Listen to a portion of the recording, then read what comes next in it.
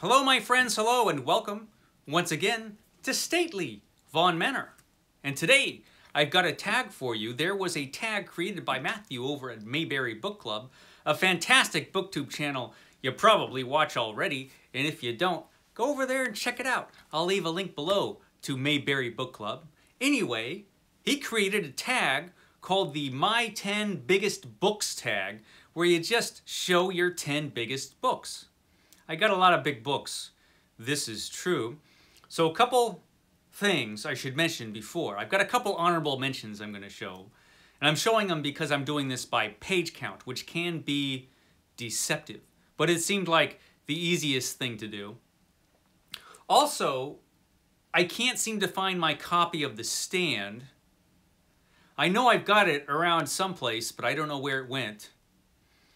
It would definitely make it onto this list, but since I don't have it with me, I'm leaving it off. Oh well, sorry, The Stand by Stephen King. That one's a really big book. Also, I didn't go through all my books because a lot of my books are in boxes, and the boxes are in another building here on the vast estate, and it's raining outside, and I didn't want to go out in the rain and get wet. So I'm not counting all those books that are in boxes. I'm just leaving them, and I'm just doing the books that are handy. You know, because I'm lazy. I'm lazy. That is true.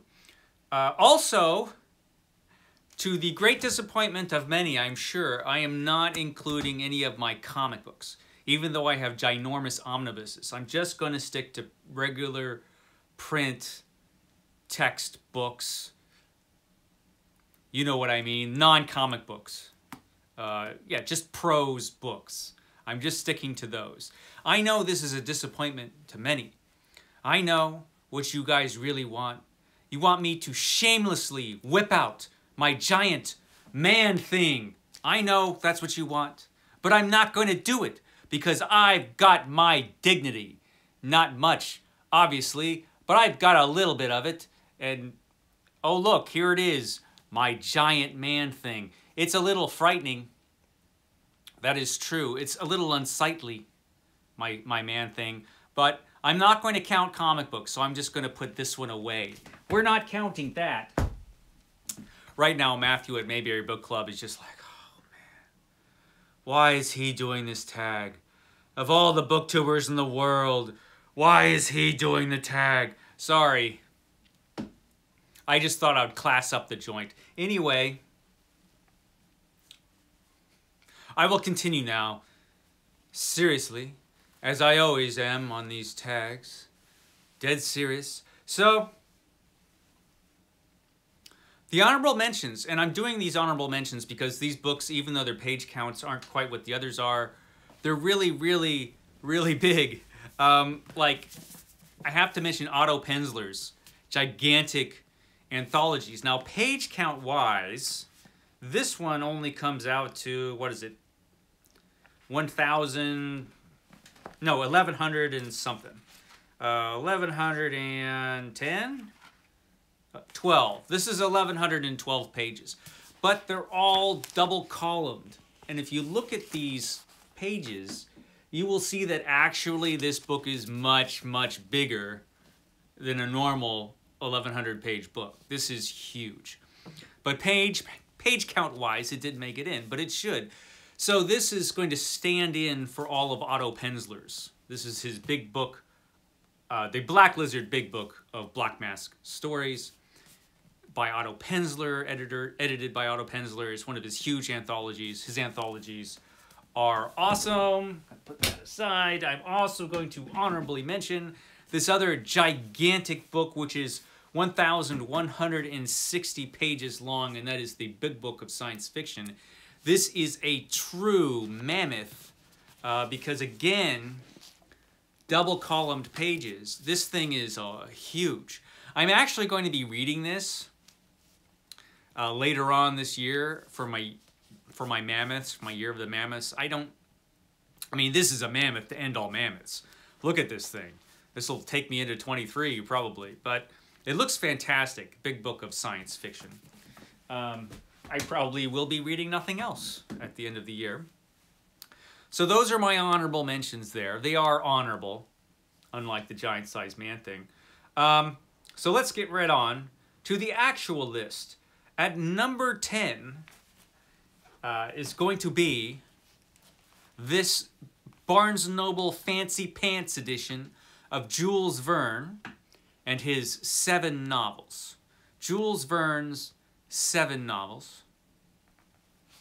This one is, how many pages is this? This is 1,196 pages long. It has, in this omnibus volume, what does it have? 5 Weeks in a Balloon, A Journey to the Center of the Earth, From Earth to the Moon, Round the Moon, 20,000 Leagues Under the Sea, Around the World in 80 Days, and The Mysterious Island. This thing is really, really, really big, and it's kind of beautiful. They did a wonderful job on this particular volume. It's just so Jules Verne. It's magnificent. I really like that book a lot. I know that I say that all the time. That's okay. So, what comes in after Jules Verne? After that comes Les Mis. The different editions of Les Mis have different page counts. I grabbed this one. See, it's Les Mis. I grabbed this one just because it was handy. I've got another one that's fancier, like in the other room. And I've got my beat up old paperback copy, which is in a box in that other building over there. But so I grabbed this one. This one, I think the page count is a little lower than those because it's bigger and there's more room on the page for words. And this one comes at 1,222 pages. You will get, like I said, editions that are actually longer. I love this book. It's a magnificent book. I was surprised I still had this beat up copy, this old hardcover copy. Is this an old Barnes & Noble copy? I bet it is. Yeah, it is.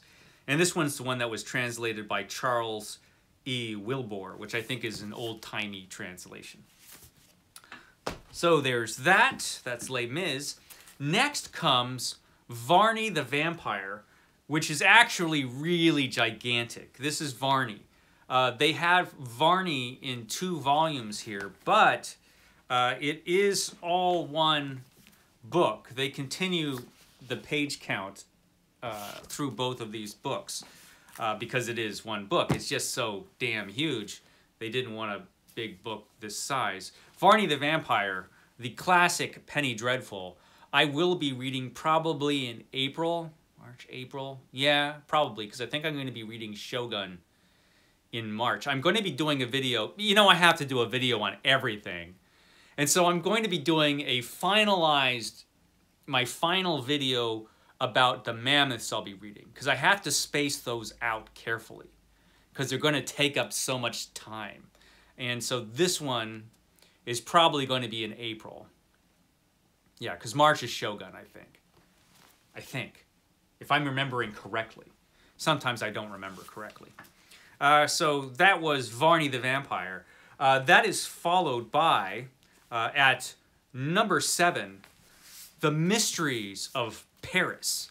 The Mysteries of Paris, famous old French novel by Eugene Sue, which I have not read yet. I'm really looking forward to it because it looks amazing.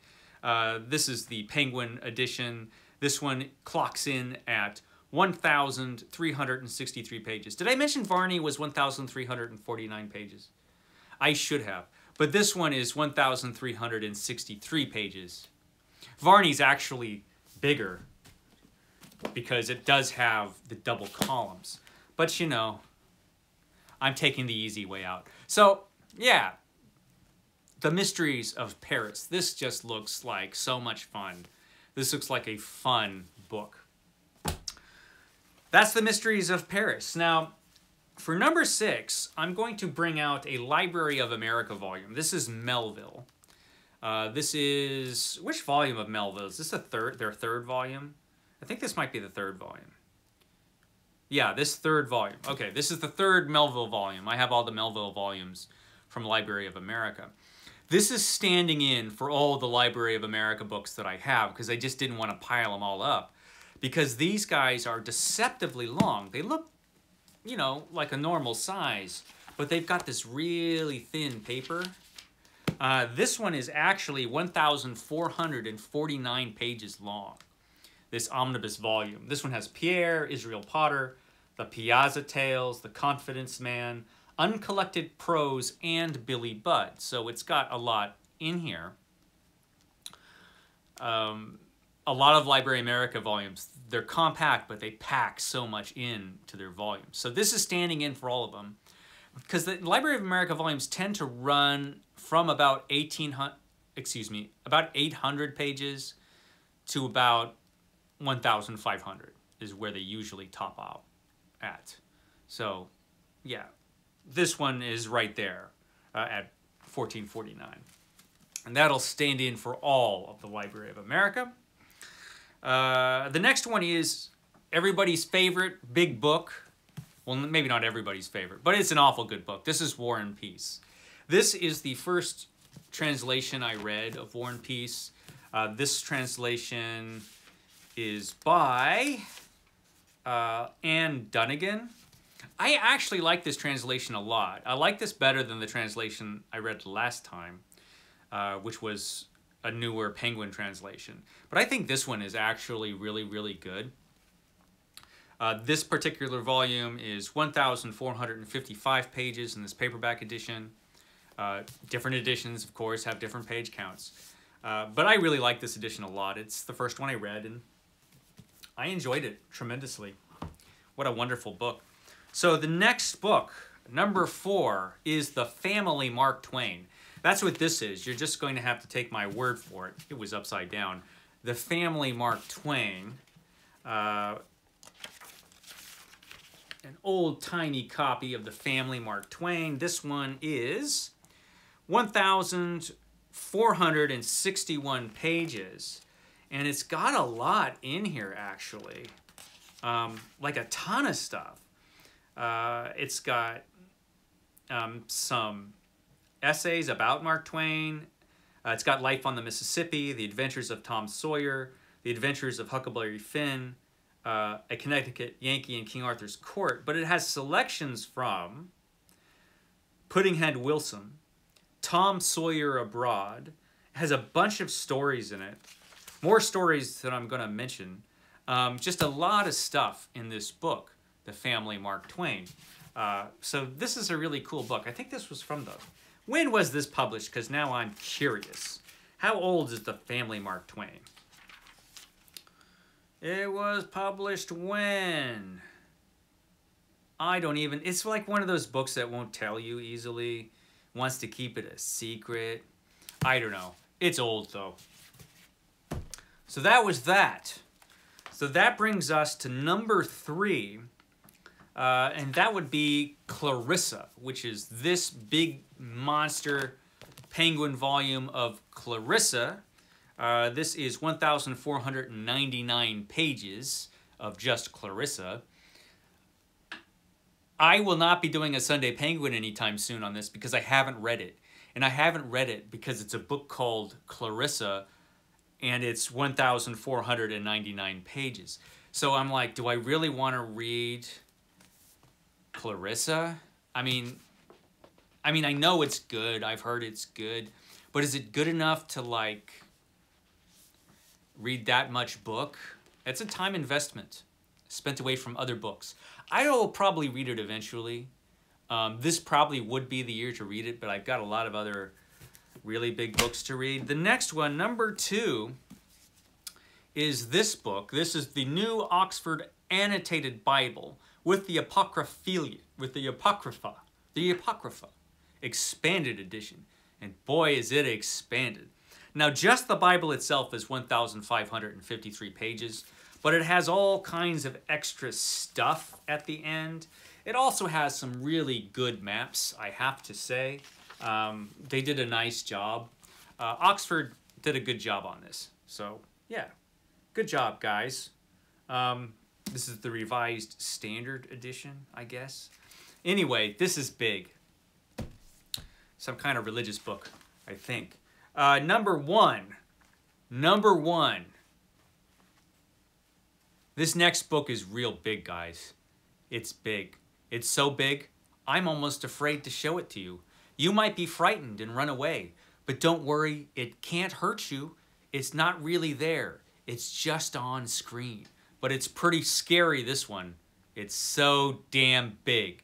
It might hurt somebody. If you don't lift this book just correctly, you can strain a muscle. Not me, because I'm so incredibly strong, but average people. You know, an ordinary person might hurt themselves.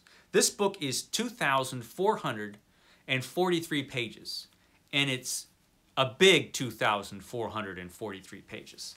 This book is the annotated Shakespeare. So this is every Shakespeare everything annotated, which is why it's so ginormous. It's kind of sagging because it's so damn huge. This is so big. It's got everything in it. There's Shakespeare. Look at me. I wrote all this. And it's, you know, it's really cool. Don't drop it, Mike. It's so damn big you'll hurt yourself. Look, it's got pictures and with the annotations. And it's, you need like a big desk or something. And it's got the nice plates. It's got everything in here.